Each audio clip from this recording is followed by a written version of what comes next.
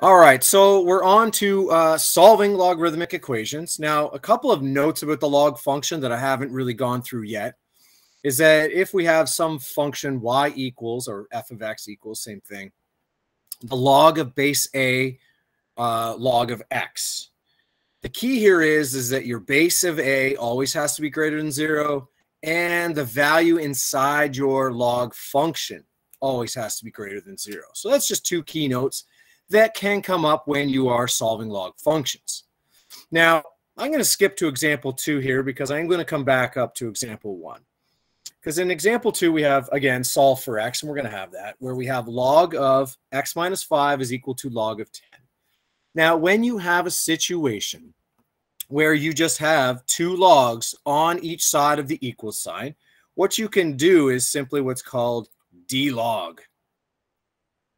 Is that both of these equations, or both sides of the equation, are on the same level, and so that we can just d-log, where this simply becomes x minus 5 is equal to 10.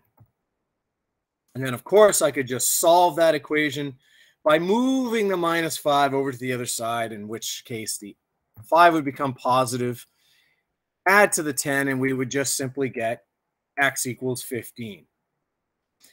Now, why I did example 2 ahead of example number 1 is because we just don't simply have a log equaling a log in this case, because of this 2. But again, I can use my log rules that we've had, or 3 log rules that we've looked at, and there is many more, where now I can rewrite this as log base 2. Now, again, these to d-log, easy for me to say, you do have to have the same base, which we do, and we will. All right, so this can become now log of base 2, but I have 5 to the power of 2. And now I'm in a situation where I actually do have a log on each side, and so I can d-log, for lack of a better term. And so now I have x equals 5 to the power of 2. And, well, of course, I can find 5 to the power of 2. And so x is going to equal 5 squared, which is 25. All right. So that's one form of solving logarithmic equations. We're going to go through quite a few other forms. Now, this is another type that we looked at. We have solve for x. We have the log base x of 0.04 equals -2. Now, in this case, we do not have a log equaling a log, 2 logs on each side. But so in this case, what we can do is switch from logarithmic form to exponential form. All right, and so that again is the case where we're looking at is this number here, x, is our base. -2 is our exponent, and our answer is equal to 0.04. Now, this is another good skill that for many of you who are going to take calculus that we're going to look at is dealing with exponents. And I've talked about that earlier today. When you have a root symbol, we write as a fraction x to the power of 1/2. All right, that's an example of how we're going to manipulate exponents, because we're going to need to with calculus. Another way of doing this when you have a negative exponent is that really means that we can flip the reciprocal, take the reciprocal of the base, and make the exponent positive. So x to the power of -2 is going to be 1 over x squared.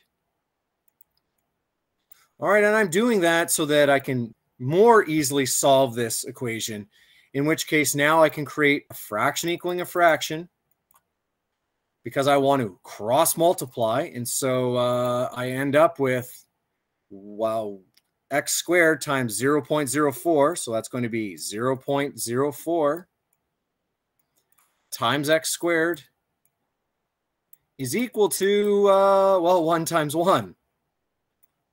All right, now if I try to get x by itself, I'm going to divide both sides by that 0.04.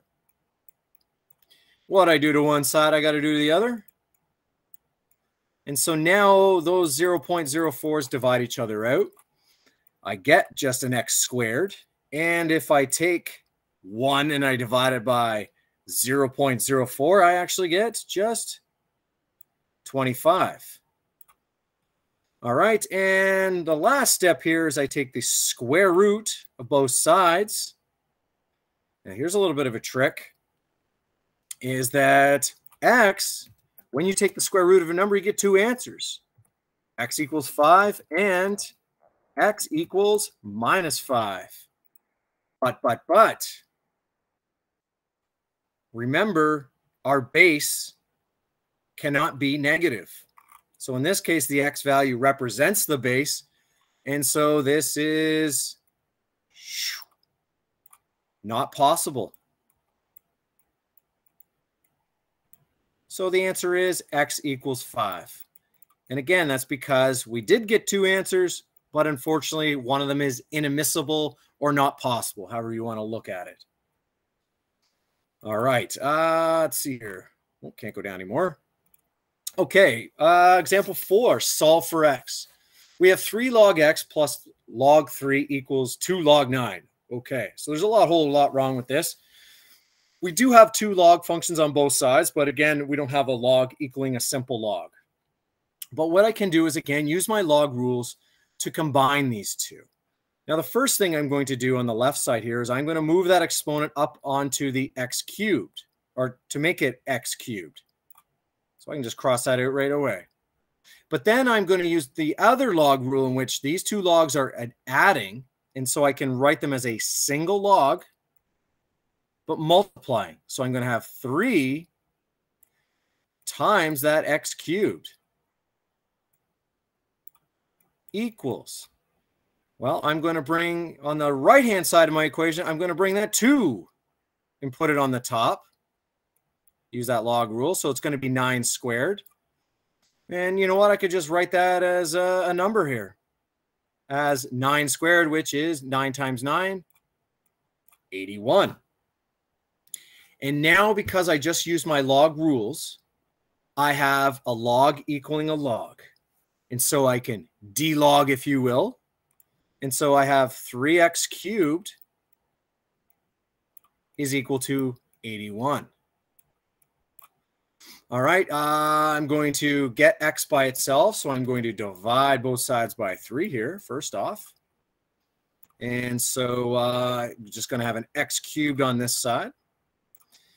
81 divided by 3 is 27. And now, again, this is something I know I've done in grade 11 math. I'm not sure, again, how many of you have done this before. I know many of you said you didn't, who weren't in my class.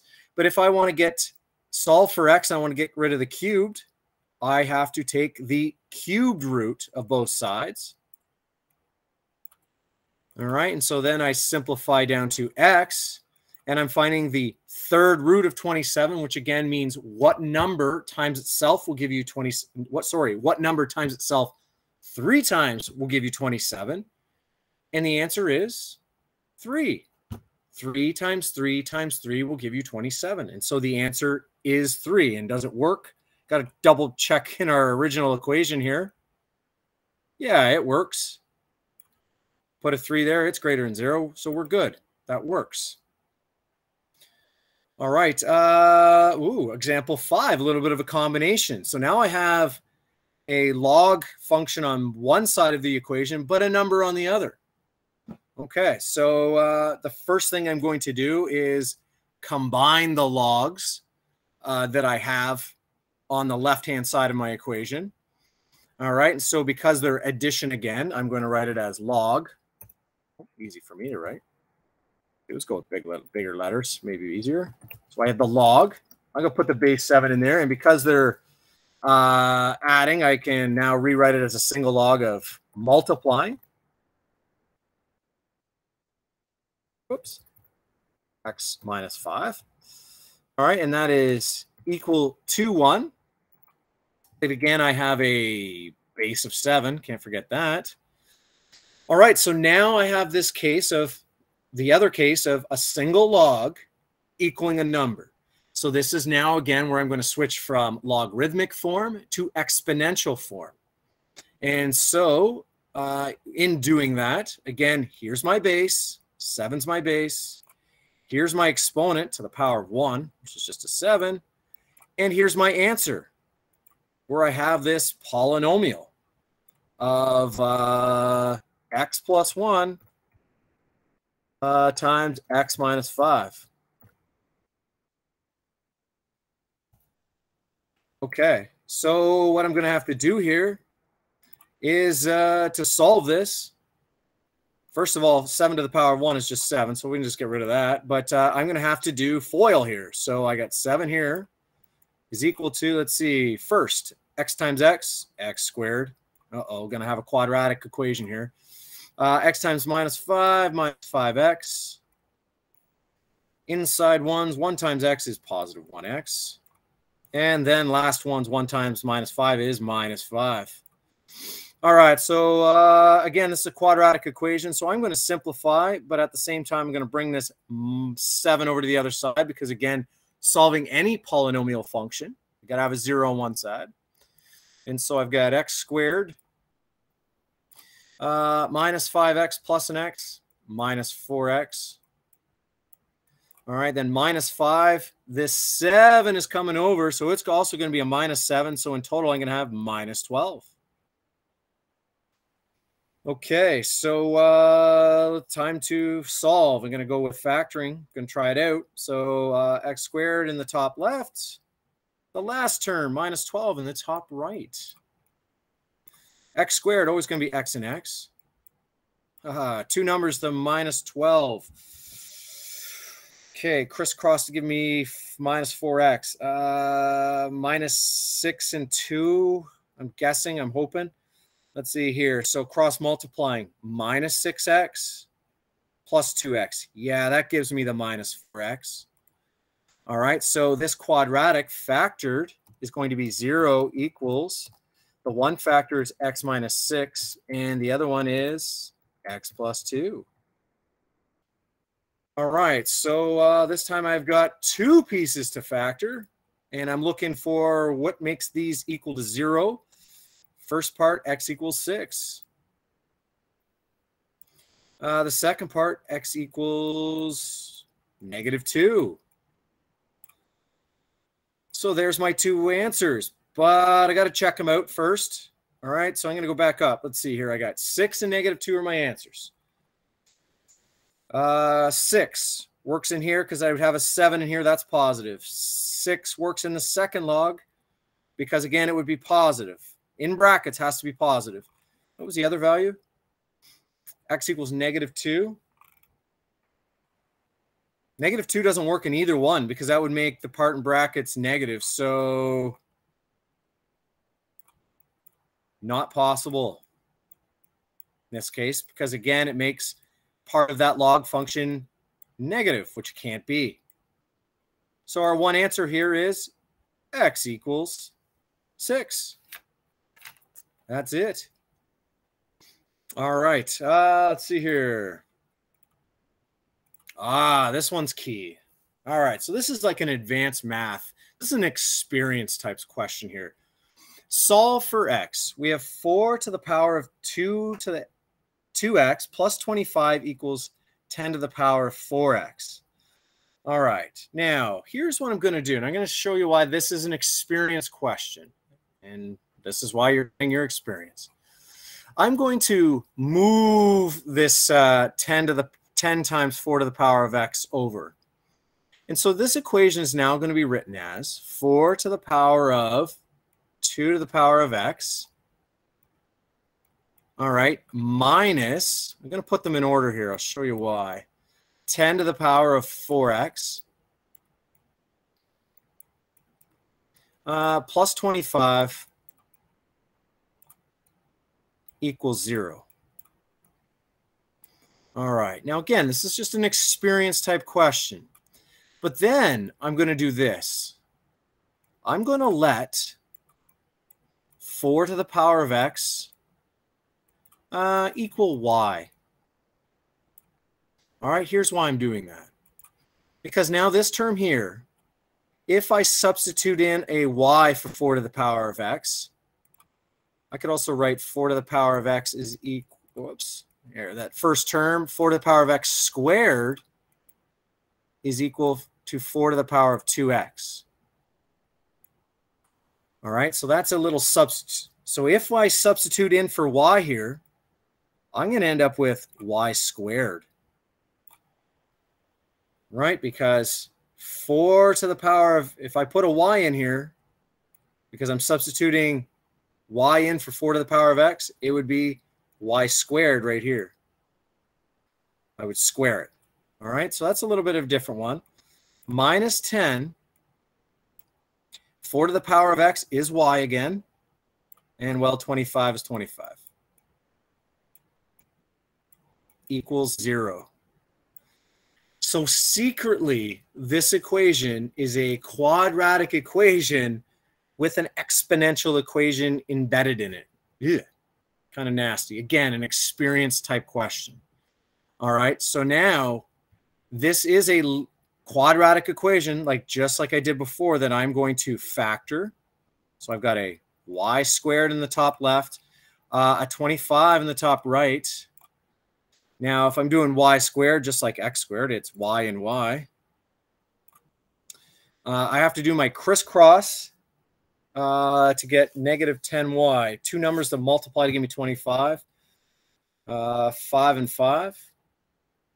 I do my cross multiplying. I get 5y plus 5y. That's 10y. I needed negative 10y, so let's change the signs here. Negative 5 times negative 5 does give me 25. But again, now cross multiplying, I get negative 5y minus another 5y. That's my minus 10y.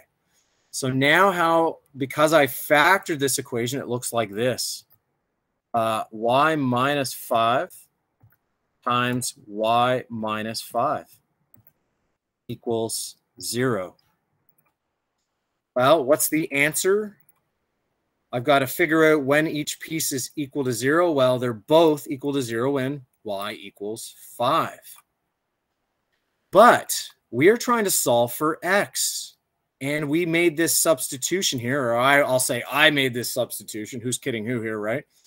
All right, so that means that 4 to the power of x is equal to 5. Now, we looked at solving this type of exponential equation by taking the log, because we're solving for an exponent, of taking the log of both sides. I'm taking log to the power log of 4 to the power of x equals the log of 5. And again, that log rule allows me to bring the x down in front.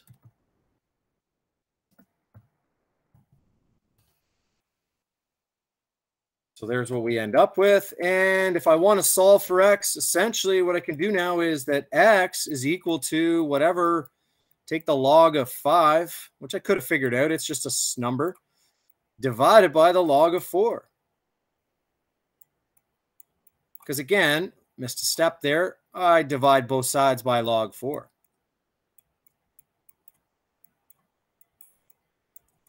And let's see, I do that in my calculator here. The log of 5. The log of 5, which is going to be a small number, so is the log of 4. Log of 5 is 0.699 divided by the log of 4, which is 0.6, and I end up with, the answer is 1.16. And in this case, we're not dealing with logarithmic, so that's our answer. X equals 1.6. All right, so again, that's an experience type question where, again, you have a quadratic equation with an exponential equation embedded in it. You can get that kind of stuff as we move into higher level math. All right, whoa, example 7. Again, this is all true. I've got this information true. So the Richter scale is, there's a lot of ways, I guess, to do a Richter scale. We did with energy before, but the Richter scale is used to compare the intensities of earthquakes. The Richter scale, which has a magnitude of R of an earthquake, is determined using that formula right there, where A is the amplitude of the vertical ground motion in micrometers, so how much the ground's being shifted. T is the length of time of the seismic wave lasts, and B is a factor that accounts for the weakening of the seismic waves. All right, so find the amplitude of the vertical ground motion if an earthquake creates a wave that lasts 1.5 seconds, has a weakening factor of 2.5, and measures 7.5 on the Richter scale. Okay, so let's figure out what we got here. All right, so let's see here. The wave lasts 1.5 seconds. That is our T value. All right, so T, just getting down the information I know here, is equal to 1.5 seconds. All right, the weakening factor, that is, let me see, and B is a factor that accounts for the weakening of the side end. So that's our B factor there. B is equal to 2.5. All right, it measures 7.5 on the Richter scale. Okay. What else do we got here? Find the amplitude of the vertical ground motion in micrometers. Yeah, micrometers. So we're looking for the A value, which is inside our function. All right, so I have my function here. R equals log of A divided by T plus B. So I'm going to substitute in that information. All right, so our R value is, whoops, our Richter scale value is 7.5 equal to the log of A, which I don't know. We're going to figure out how much this ground has shifted. The time is 1.5. And our weakening factor here is 2.5. All right, so I'm going to get A by itself here. So the first thing I can do is move that 2.5 over to the other side. All right, and if it moves over to the other side, it becomes negative. So 7.5 minus 2.5, I get 5. And that's going to equal the log of A, that's an A, by the way, over 1.5. All right, so this is the case of what we had earlier, where I have a log, a simple log, not a simple log, but a log equaling a number. And so this is where I'm going to switch to exponential form. Now, again, this has a base of 10. You can't see it, but it's a given. And so my base is 10. My exponent is the 5. And my answer here is the A all over, it's an A, by the way, of 1.5. All right, I'm just going to create a fraction equaling a fraction so I can cross multiply, which means our A value is equal to 10 or 1.5 times 10 to the power of 5. Yikes. Which, let me see here. I'm going to type that in. And I get 150,000 micrometers, which is a little symbol like that, micrometers. Which, if you wanted to convert them to meters, you would divide by, what is it now? I believe it's, oh, it's 100,000. Micrometers is 10 to the power of negative 6. So if I divide by 10 to the power of 6, which is 100,000 here, I believe it's 100,000. 1, 2, 3, 4, 5, 6 million. Maybe, no, it's by a million. Sorry, folks. Micrometers. Got to learn my prefixes here. So it's dividing by a million. You actually would, it's saying that our ground would be, but we're just trying to get in micrometers, would be 0.15 meters. Or, again, 15 centimeters. However you want to look at it. Again, we just needed this 150,000 micrometers, which, again, is 1/1,000,000th of a meter. All right, let's see here. One more. Again, real question here. The loudness L of a sound in decibels, dBs, after a Canadian there, named after a Canadian, the scale, Alexander Graham Bell, can be calculated using the formula L is equal to 10 times the log divided by big I over divided by I naught, where I is the intensity of sound in watts per square meter, okay, and I naught, is equal to 10 to the power of negative 12. Determine the intensity of a jet taking off if the sound level is 120 decibels. All right, so that 120 decibels is the loudness. So that's our L value. So L is, 120 decibels. By the way, the human ear can't hear much more than that. Otherwise, you blow out your eardrums. Pretty painful, I've heard. All right, now our I naught here value, it's just a standard unit, or standard value, is 10 to the power of negative 12. All right, so I'm going to substitute that information into our formula, and what we're looking for here is I, the intensity of this sound. All right, so I'm going to substitute in. So L, again, is our L value, so it's 120, which is equal to 10 times the log of I over I naught, which is 10 to the power of negative 12. And there's a line there. There we go. All right, so again, I do not yet have just a log equaling a number. I will shortly once I divide by 10 on both sides. All right, so those 10s divide each other out. And of course, 120 divided by 10 is just going to be 12, which is equal to log, again, times I over 10 to the power of negative 12. And this, again, is a situation where I do not have a log equaling a log, so I just can't delog. So I'm going to have to switch this into exponential form. All right, so again, my base, which you can't see, is 10. All right, there's my exponent, which is 12. And my answer here is I divided by 10 to the power of negative 12. And, well, I want to simplify this equation for I, and so I am going to create a fraction equaling a fraction. And so 1 times I is just I.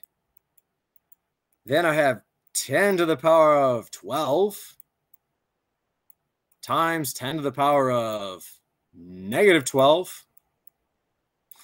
And, well, power times the powers is grade 10 math and grade 9. You keep the base the same, add your exponents. And so, well, 10 to the power 0 is just 1. And so, therefore, the intensity of this sound is equal to just 1. And the units here were watts per meter squared. And in terms of the decibel scale, which I teach in physics, for those of you who are going to join me for that in quadmester 4, that's how much watts is power. You'll see that on your appliances. And the decibel scale is based on how much power the sound has per square meter, how much impact. And again, that's why if your decibel sound that you're listening to is roughly 140, will do it. That will, too much power to your ear per square meter, and it will blow your eardrum out, which again I heard is a whoosh sound it's followed by a tremendous amount of pain, and your hearing's never right after that.